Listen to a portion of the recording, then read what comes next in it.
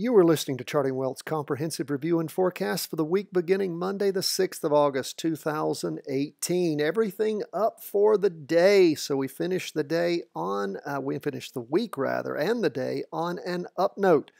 Now, our book, Charting Your Way to Wealth, in its 5th printing, we just started sending out purchases of the 5th printing. If you don't have the book, you need it.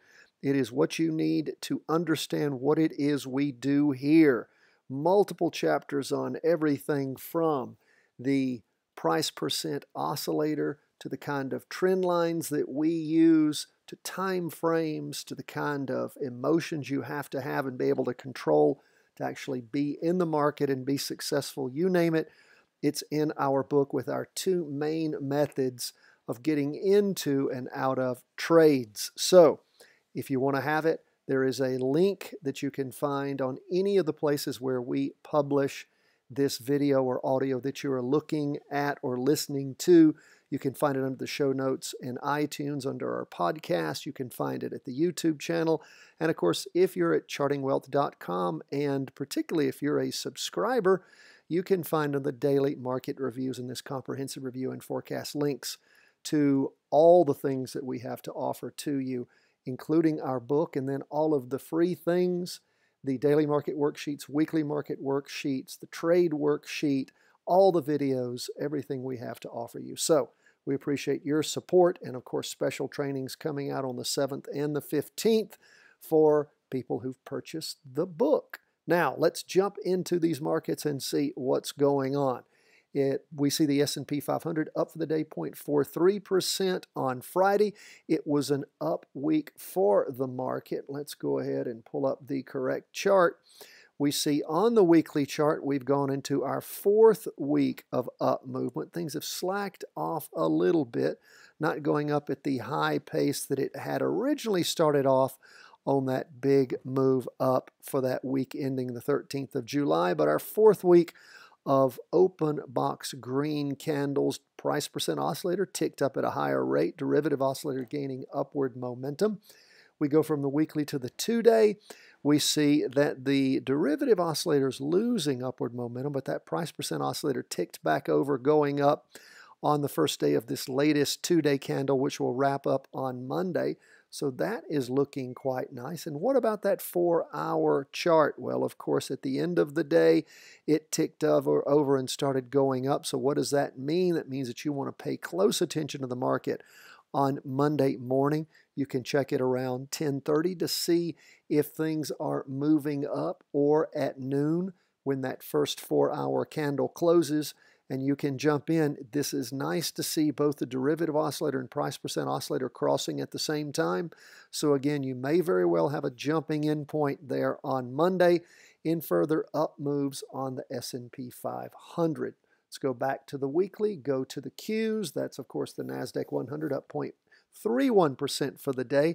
Considerably weaker. You know, there's been a lot going on in the tech stocks, and we see things really hit their high back on the week ending the 20th of July, and then have been sliding sideways and tending down since then. We finished the week with pretty much a doji. It looks like a cross. It means that lots of indecision there. Blew through the weekly trend line, and of course that 2-day trend line has crossed over already, going down. Derivative oscillator continuing to lose momentum. Now the only good news is that price percent oscillator is still almost flat, but heading up a little bit. That's on the weekly. What do we see on the 2-day chart? Well, that 2-day chart, we see that the derivative oscillators flipped over negative along with the price percent oscillator, but it's pretty much flat. We do see that price movement up on the first day of this latest 2-day candle is pushed through the down trend on the 2-day and is sitting right there up on where the weekly trend line is. We go from the 2-day to the 4-hour chart, and of course we had a crossover going up on that 4-hour chart in the morning on Friday, things continuing to move up, pushing through the 2-day, sitting right there below the weekly. So that's a good sign, but there's no trade on the Qs right now because that pesky 2-day chart's still in a confirmed down move. That's going to have to change first before we can get serious about a trade on the Qs. We go from QQQ to bonds. What do we see on TLT, the 20-year bonds? Bonds, of course, in their third down week, strong down week following that prior down week ending Friday the 27th of July. Well, this Friday, another strong down week. Not enough downward pressure, though, to crossover going down. So we don't have a weekly vertical crossover yet. We'll continue to watch things. We look at the 2-day chart. What do we see? Of course, it's continuing to move down. There was a spinning top for the first day of this latest 2-day candle. We'll see how that finishes out on Monday. That, of course, means downward, a lot of indecision, but at the same time ended on sort of a green doji, means indecision tending up. We see the derivative oscillator losing downward momentum. Price percent oscillator still heading down pretty strongly. We go from that 2-day to the 4-hour. What do we see? Well, it crossed over in the morning heading up. So we'll continue to watch and see what we see since we have this divergence between the weekly up and the 2-day down. We won't have any ability to trade TLT until that gets sorted. So we'll go from the weekly on TLT to gold. And gold, of course, just continues to hammer down. Another week of down moves. Gold really started moving down strongly. I guess that week ending the 20th of April, 20th, 27th is when the real power started moving down with strong red down candles. Only 3 weeks since then of up movement. These last 3 weeks, strong down movement. Derivative oscillator gaining downward momentum. Price percent oscillator headed down.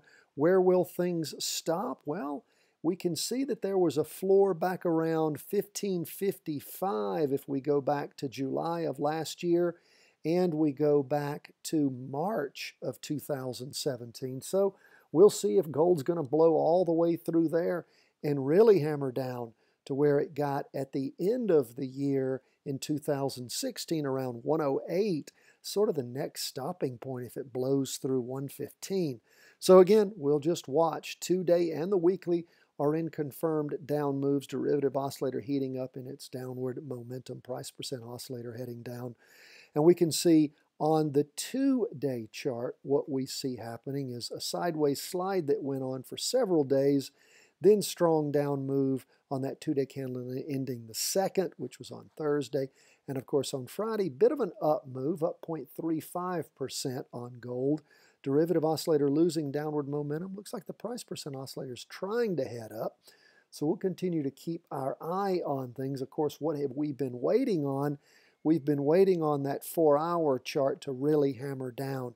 It did cross over going down in the morning on Thursday, really hammered down Thursday afternoon, up some in the morning on Friday, and then pretty much a doji tending down in the afternoon on Friday. So we'll continue to keep our powder dry and watch what's going on. We haven't had a crossover going up on the 4-hour chart. It's still negative.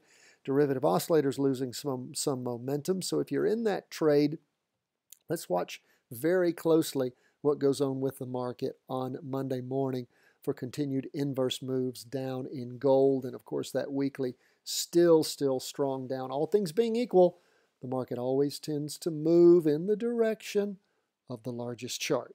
That's where we are, folks, as we end the day. On Friday, go into the new week.